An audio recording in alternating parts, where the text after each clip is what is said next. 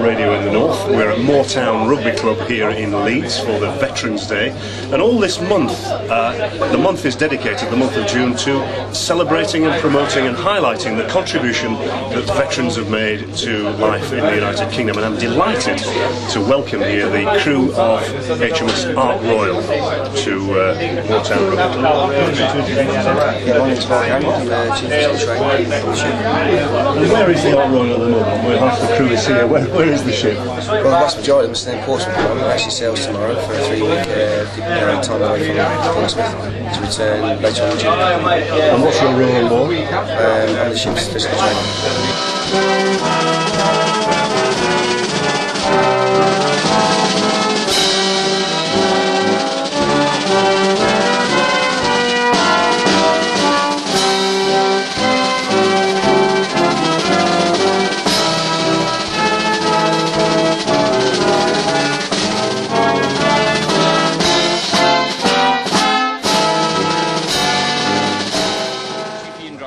I'm the radar maintainer on Ark Royal.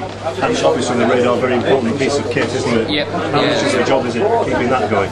It's a big job. There's a lot of stuff to do. It keeps me on my toes. It's busy. It is busy. And how long have you been in the service? 10 years I've been in the service, which isn't that long compared to when we die. But yeah, I enjoy it. I love it. The job, just keep it a brilliant job. And the Ark Royal is like a floating city, isn't it? Do you actually get to know everybody else?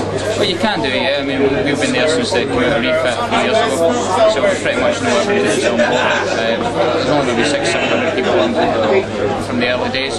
And yeah, you do get to know people, pretty much everybody. You don't know them as well as you would like, but you do know most people. And what do you make of this kind of veterans event? Do you think it's worthwhile? I think it's fantastic, absolutely fantastic. I think that people have kind of forgotten what people do, what people of us do, and people from all generations have done, and just to remember what people have actually given up to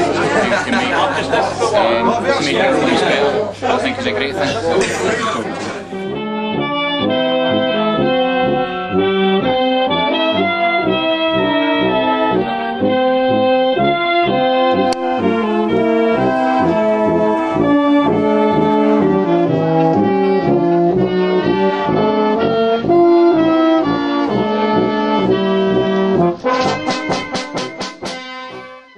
How important is it for the crew of the Ark Royal to be seen visibly in communities across the UK? Do you do a lot of this PR work? There's PR work always going on through either doing things for charities, which for good causes, children, for the veterans. I think it's very important, especially in today's society, that we are showing ourselves in the best light. Yeah, it's great. She's an exceptionally good-natured bird. You stroke her, she's fine. She just doesn't like Man United supporters, no? No Man United supporters? Yeah. None at all. My name's Neil. Where are you from? Tell me about, you're obviously a veteran, you're here at the Veterans Day, and you're wearing a Medal of the Armed Forces badge. This is the new Veterans badge, isn't it? It is, yes. Tell me about that badge. I don't really know why they've given out the veterans badges. I suppose really it's recognition for all the veterans, and thank you.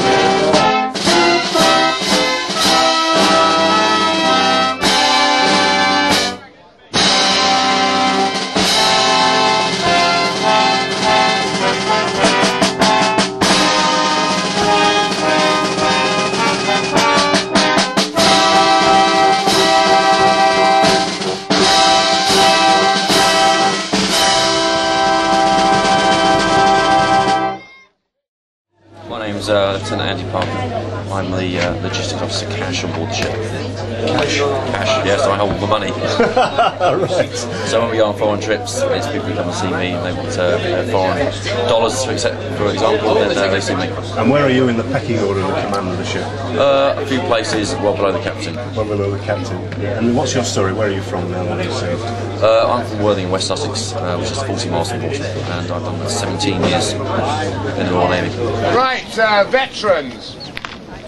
Ones who've already got the badge, ones who've been given it today by myself, serving personnel, family and friends, people of Moortown.